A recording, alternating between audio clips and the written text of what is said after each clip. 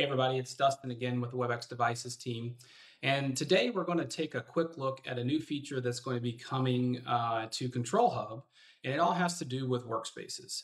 So everybody's familiar with the Workspaces tab. We've done a couple videos on Control Hub in general, but one of the nice things or new things that we've got coming to Workspaces is the ability to assign Workspaces to locations. So quick, simple, dirty is that you're now going to have the ability to kind of organize and visualize all of your workspaces and organize them based off their geographic location. And what we're going to do today is take a quick little sneak peek of what this feature is going to look like that we hope to be coming this April of 2001 to everybody. But I wanted to give a sneak peek of how it's going to work, what it's going to look like, and kind of just talk about what this is going to provide for the future. So let's get started. As you guys see, I've got my immersive share going right now. So you're seeing me here with Control Hub. I'm logged in, and I'm just going to go to Workspaces. And one of the things you're going to notice here is there's a new tab up top. It says Locations, and it's currently in beta.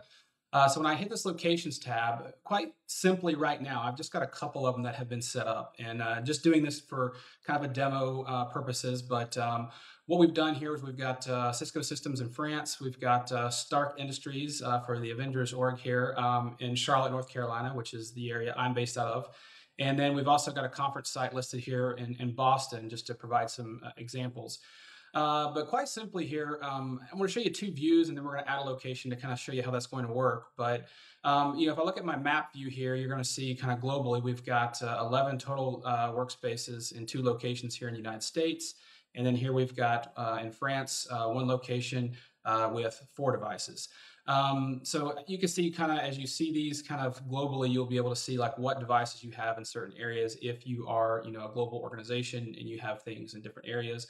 And you can even hover by individual states. So this is Stark Industries, for example, where I have 5 workspaces. There's 6 workspaces in this conference site location over here.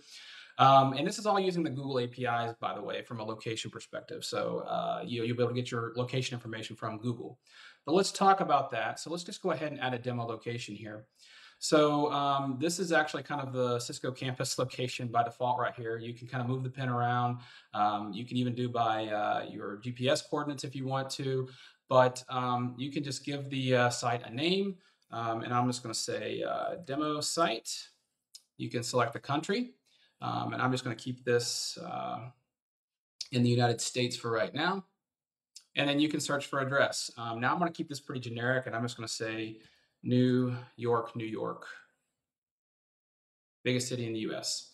So there you can see we can kind of take this pen and move it around. If we want to put it in a different area, you can zoom in, get exactly where you want to. This is all the Google APIs that you will see right here. And then once you do that, move my head out of the way a little bit here, you just hit save. And of course, this is going to kind of give you a nice little wizard telling you what you can do next. You can add floors on the location details page. We're going to go there. And then you can assign location or workspaces to the location in bulk or one by one. And we'll kind of show you how to do that as well. So let me close here.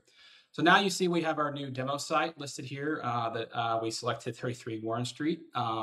So if I click on this site, it'll take me to this actual location. You'll see here that we don't have anything, kind of set up here. We don't have any floors. I will be able to add floors by simply adding a floor, giving a name and a number. Pretty basic today right now what it's going to be able to do, but it does allow you to kind of do that. And rather than go through all of these, what we're going to do here is we're going to look at one where I've already set up. So let's go to the Stark Industries here. So here's a little bit different. You're going to see, and I'll move my head again, we've got a couple of floors listed here. I've got the main lobby and executive level here at the Stark Industries. I've got 2 workspaces in both of them. So you can click on these, you can edit them.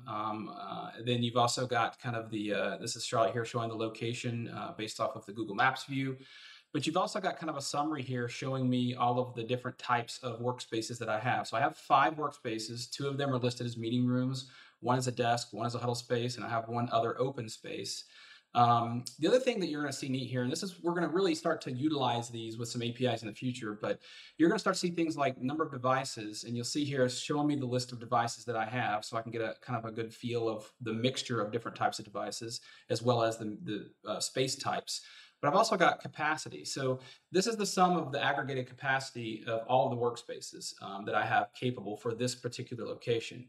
So the cool thing here is that I know what my current limits are, and this is going to be based off of the workspace capacity that you can set on each of your workspaces. So let's go ahead and look at that. So from here, you can hit View Workspaces. And what you're going to see here is that you've now got the workspaces being filtered out by location. So these are all of the workspaces that I have here. If I look at my Avenger cast, for example, you'll see that my capacity is listed at 10 people. So because it's listed at 10 people, that's adding to my aggregate count of the total capacity for this location. If I go back here, well, actually, let's go back to this one more time, because what I do want to show you here is that you'll see here now I do have this listed as a new tab under my actual workspace, showing that it's at Stark Industries that you see here, and the location where it's at. So I can go from here and I can change the location and floor from this directly. Or I can obviously just click on the Stark Industries. It'll take me back here and show me, the summary of that location. So if I go back here to my, let's go back to my site here and let's go back to View Workspaces. So if I click on my workspace right here, this is where I can actually edit the device. So this is where we have the capacity. I can set the meeting type. This is all being shown inside of that location list. So this is where all the information is being pulled. But under the location, here's where I can actually set it. Now, let me show you one here that doesn't have a location selected. So I'm going to hit none for this, and I'm filtering both Stark Industries and none. But let's just take, we're going to take Andrew's huddle space right here. So now I have this location field, and I can assign a location to this. So I can select my location. I want to say my demo site. There's no floors on this location, so I can't assign a floor. So I'm going to hit save. Now it's going to be listed in the demo site. And if I go to that demo site location, you're now going to see that I have one workspace with a total capacity of 4, which was set on that workspace. And I have that Webex room kit, which was Andrew's as well. And if I hit my View Workspaces, now you're going to see that there's Andrew's room kit listed there because it's part of this workspace location page. So again, kind of a high-level overview. We're going to expand on this. There'll be some more features and things that you'll be able to use this for, but this is definitely the first step in the evolution of Control Hub in providing you additional ways to be able to organize and select and do things with your workspaces and your Webex devices. So looking forward to some feedback on this. Really excited for everyone to start to play with this from the initial kind of rollout to provide some organization features for you, and looking forward to the ideas and features that we're going to come from this to allow you to do more automation and things at your site and with your organization. So if you have any questions, again, post comments down below. Definitely subscribe if you haven't already, because it's the best way to get alerted to some of these new videos. And let us know if you have any comments or anything for specific videos that you'd like to see in the future. So with that being said, have a great day, and we'll see you next time.